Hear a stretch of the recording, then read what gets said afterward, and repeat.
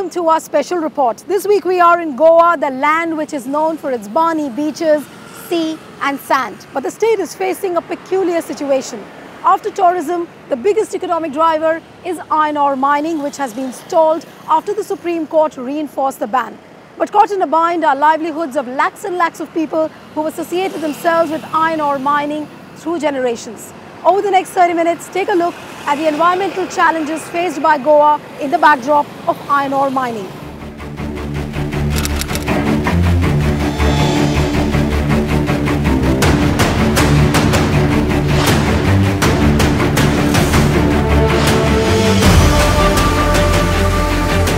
What was once an environment-friendly beach resort now stands brutalized.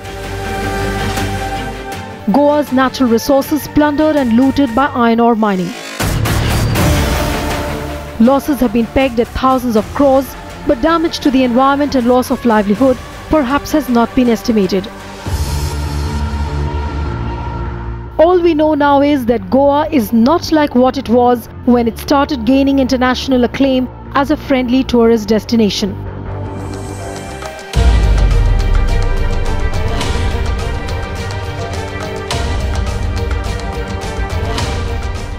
Rajya Sabha TV crew travelled through the Western Ghats to report damage caused by iron ore mining in Goa.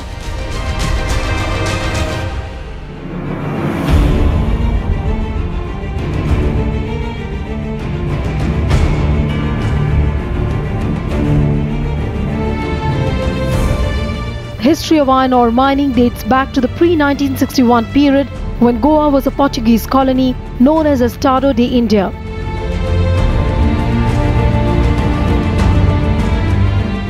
At the invitation of its then colonial government, mineral prospectors from Japan surveyed the state and discovered huge reserves of iron ore, manganese and bauxite in the hilly areas of Western Ghats. The colonial government consequently granted mining concessions in specified areas to explore and extract the mineral. In all, 336 mining leases were granted. Only a few were excavated over the years, and many remained idle for want of demand because the iron ore was low grade.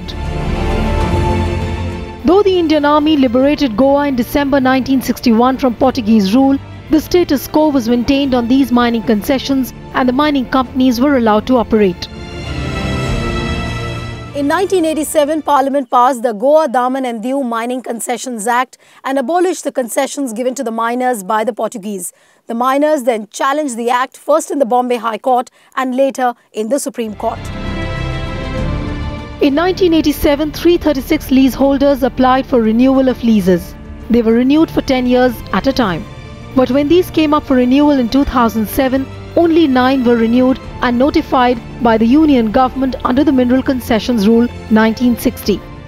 Out of 468 traders available at that time, at the time of cancellation, only 48 could re-register, which meant that the 420 people were doing all kind of things which were really I will call them fly-by-night operators.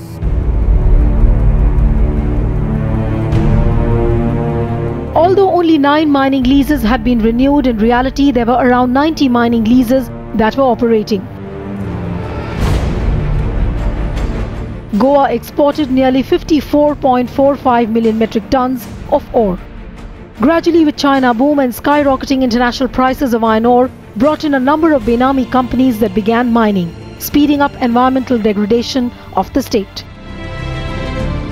Justice M.B. Shah Commission highlighted gross violation of environment rules and forest and revenue laws by almost every mine operating in the state. Report pegged the losses accruing from illegal mining at about 35,000 crore rupees. It said that decision to renew the expired mining licenses were not taken promptly and hence leaseholders misused the concept of deemed extension for a lease for an unlimited period on the basis of Rule 24 of the Mines Act 1952.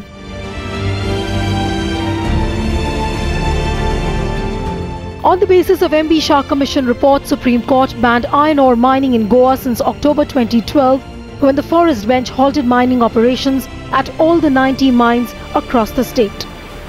It appears that at the behest of vested mining interests, the government has wound up the Shah Commission without allowing them to complete their original remit, which was to examine the mining in all these states where iron ore mining had been going on. Since 2012, there is no sign of mining, but the damage was already done and the impact on environment has been devastating.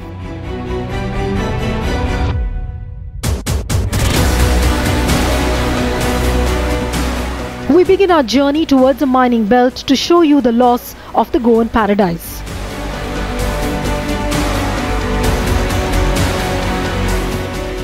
As you approach the mining areas, a weird sense of unease engulfs you because of the strict vigil by mining companies.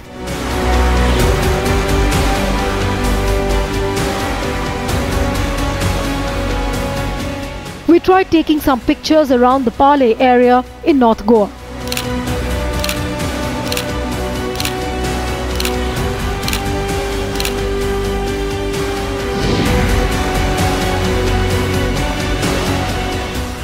We've reached the mining belt of Goa, and when you're moving around these areas, you come across images like these. What you see behind me are the mounds of extracted iron ore which are lying idle. This is basically the processing area and the mines are further down. We are purposely not disclosing the location because the matter is in the court, the matter is sub judice, and that might also jeopardize the position of all the stakeholders. From North Goa, we are now heading towards Ashwin Dogra iron ore mine. We are heading towards the Ashni Dongar iron ore mine, which is in extreme South Goa in an area called Silaulim.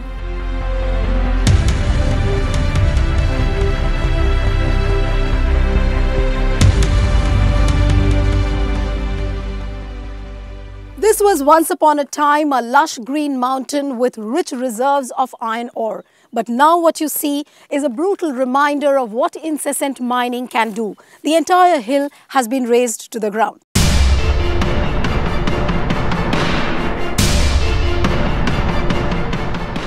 It's an unbelievable fact, but a harsh reality what the bulldozers, drilling machines, trucks and loaders can do to a hill. Almost 50 meters away from here is the Silaulim Dam.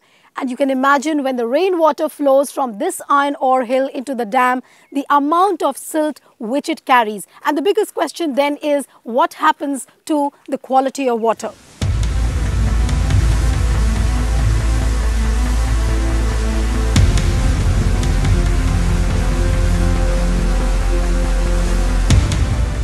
Rampant mining has affected the Silaulim Dam on the Silaulim River in Sangem Taluka, which supplies drinking water to half the state's population, besides providing water for irrigation and to the industries. Over 20 mines operated in the vicinity of the dam. Heavy silt has settled in the dam reservoir because of mining. The dam was commissioned in the 1970s with an expected lifespan of 100 years, but a study conducted by the Energy Resources Institute showed excess iron and manganese levels in the Silaulim reservoir water. I'm right now in Shirgaon, one of the many North Goan villages which have been completely devastated by the iron ore mining. The mining companies have mined below the water table and destroyed almost all the water resources. The landscape is completely scarred because the mining companies have dug deep into the rich red earth.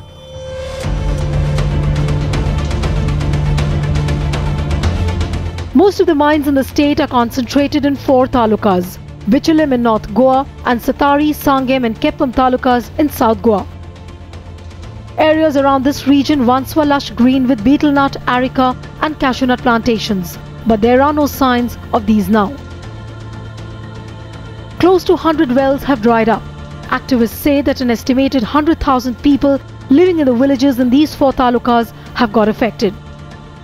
Besides loss of livelihood, they are also suffering from the adverse effects of air, noise and water pollution. गांव में बहुत तकलीफ होती है, यानी सब well सूख गया है और डस्ट आता है घर पे, नॉइज़ पोल्यूशन होता है। माइनिंग जो है ना, उसके लिए वो सब खेती नष्ट हुआ है। कैसे यानी वो जो माइनिंग ओर निकालता है ना, वो बारिश में सब वो ओर जो है ना बह के वो खेती में आके वो सब इधर जमा हुआ है। 100 trucks plying with iron ore from one mine may be quite acceptable, but when thousands of trucks from several mines start plying on the same road, it could lead to horrific traffic jams and accidents. This indeed became one of the bitterest complaints of the people of Goa.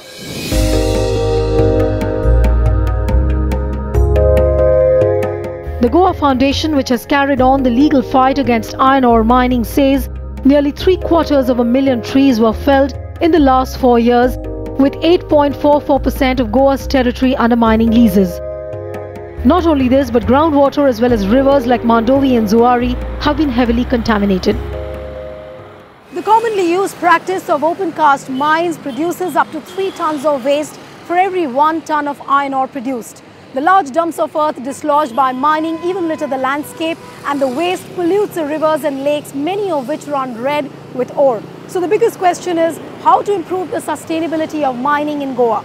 It's not only our fight. About 4 or 5 years, the state government itself began to join in and say that these mines are creating a lot of problems for us, and who has granted them these environment clearances. And then they wrote official letters to the Ministry of Environment saying that all these environment clearances that you have granted are all based on incorrect, false information.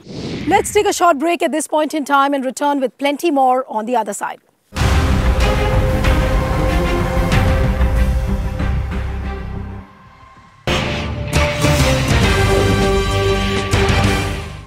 Welcome back. You're watching our special report on Goa mining.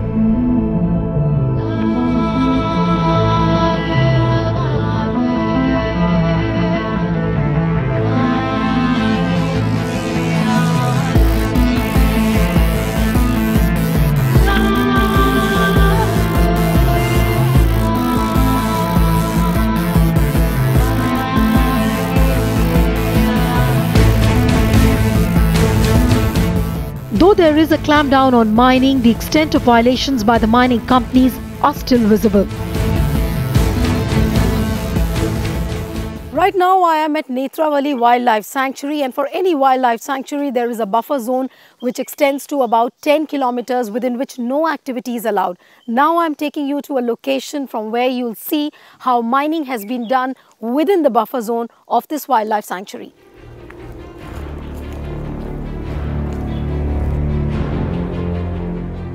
The Shah Commission had reported that mines had flourished in the heart of national parks and wildlife sanctuaries in the state without clearance from the Standing Committee of the National Board of Wildlife as mandated by the Supreme Court. Areas ranging up to 1 kilometer beyond the boundaries of the national parks and sanctuaries in the state were declared as ecologically sensitive zone. Under the Environment Protection Act 1986, where mining activities were banned. But here we are. The environmental impact is exacerbated by the coincidence of India's iron ore belts with the Western Ghats, which is a fragile ecosystem ranked as one of the world's 12 ecological hotspots. Rich in biological diversity of plant and animal life, the highland area stretches 1,600 kilometers just inland across the west coast of India. Netravali Wildlife Sanctuary, I moved the Supreme Court in 2003 and closed about 14 mining leases there because they were in the sanctuary, operating in a sanctuary. Now, 10 years later, I moved the High Court again, saying that, see, the leases have been closed in 2003. They have not been rehabilitated. We have to get this. Then they called the Forest Department. The Forest Department said, yes, we can do the rehabilitation and all that. They sent a note to all the mining companies, including Chogle and all the companies refused. They said, it's not our job. In fact, Shah Commission identified 2,796.24 hectares of encroached land, and out of this 547.42 hectares were used for illegal extraction of iron ore. India is 5th, 6th in that order in terms of the iron ores in world. So it is one of the major reserves which we possess, and if we, with that reserve, if we come to net importer situation, it will be very bad for the economy. Now, why do you say that the mining is illegal? Illegality begins with the excavation of the iron ore beyond the permissible limit. Politicians do not admit on camera, but in private they accept the fact that the state government does not have the system to check whether the trucks carrying the iron ore are overloaded. The mining department and the pollution control board never carry out the inspection checks. In fact, there is a huge disparity in the numbers and the figures given by the mining department and the mining companies.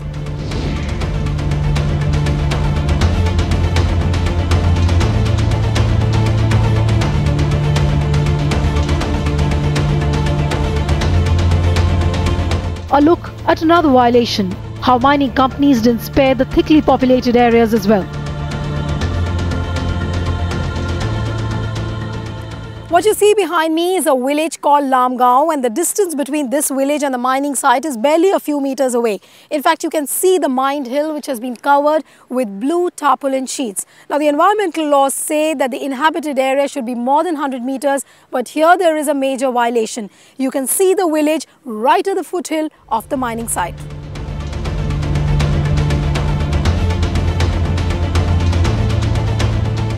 There are many places where violations have reached all limits.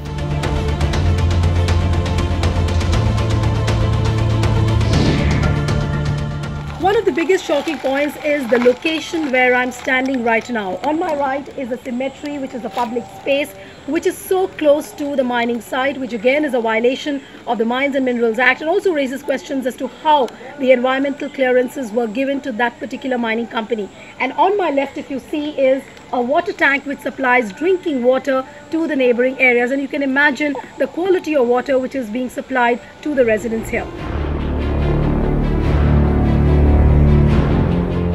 If environmentalists say that Western Ghats have been completely destroyed, there is an equally strong and emphatic voice of the pro-mining lobby, which has its own logic of livelihood, revenue to the state and the centre, and jobs for lakhs and lakhs of people.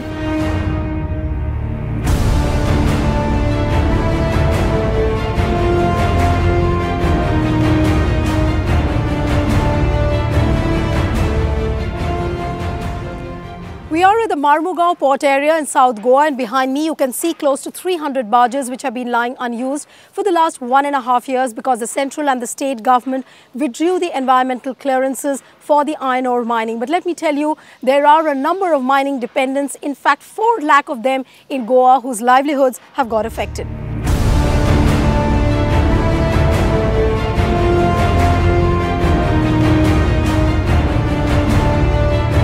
Marmugao port is the biggest testimony of the mining business falling silent.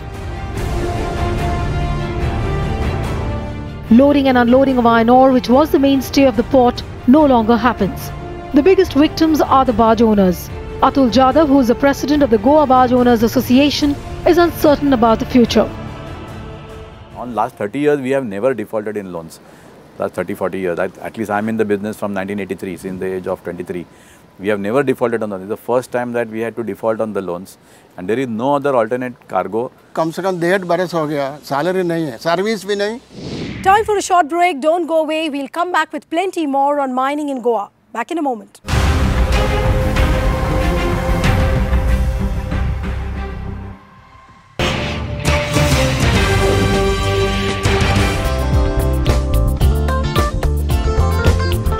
Iron ore mining has been Goa's biggest economic contributor after tourism in recent years.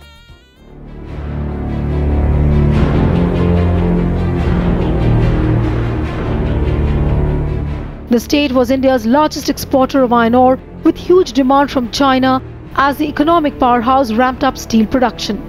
Around 90,000 workers directly associated with mining have lost their jobs.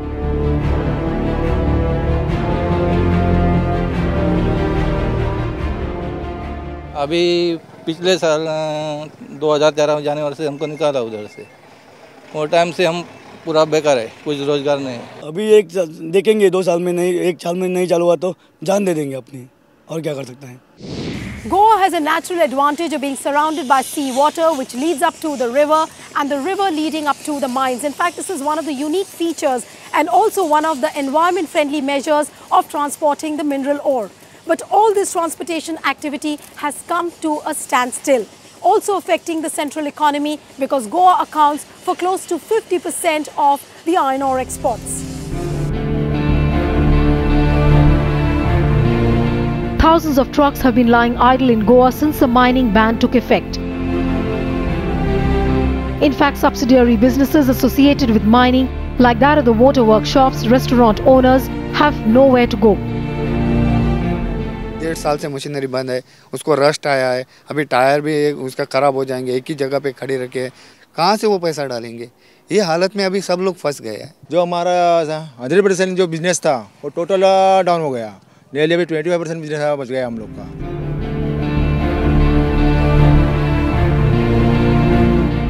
A state government benefit scheme is offering a compensation package to the affected parties, but it is proving to be a drain on government coffers.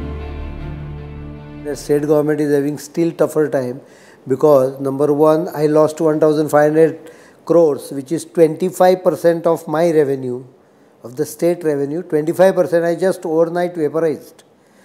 And I am doing this additionally, which is putting another 5% burden on me. So it's not it may not be adequate, but I think it ensures survival. Goa has lost 35% of its revenue since the ban, while the loss of foreign exchange earnings are also huge. In fact, banks have also piled up non-performing assets. Goa is 3,700 square kilometers of land. 90 mines are operating. Every lease is only 100 hectares. It means that hardly 9 square kilometers of leases are being operated. What are you talking about? 9 square kilometers can create problem for 3,700 square kilometers. The Supreme Court of India has maintained the ban on iron ore mining, but recently allowed the sale of more than 11 million tons of stockpiles. Miners say re-auctioning is not a very viable option. Supreme Court cannot push this forward. Giving three people or two people cannot decide the fate of 15 lakh people, Goan people. They have to see what is realistic in Goa. The court in the meanwhile has also set up a 6-member panel to determine an output limit for Goa, which will quantify the cap on production based on carrying capacity of roads, etc. The panel is expected to submit an interim report by February 15, 2014.